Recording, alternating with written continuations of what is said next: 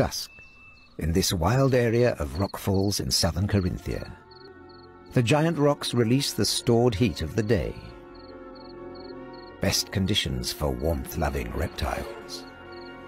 Nose-horned vipers are active at twilight. They don't lay eggs, but instead give birth to live young.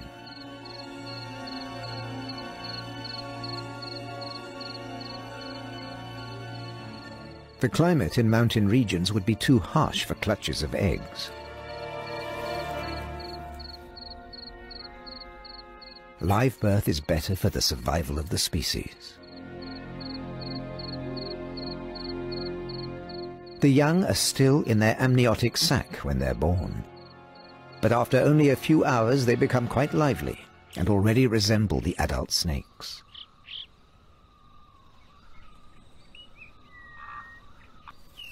Nose-horned vipers can give birth to up to 20 young per litter. That seems a lot, but only 1 or 2 will survive to breed. The fight for survival is tough for young snakes. The future of this majestic species is more than uncertain. Their tiny remaining habitats are isolated islands and could disappear entirely.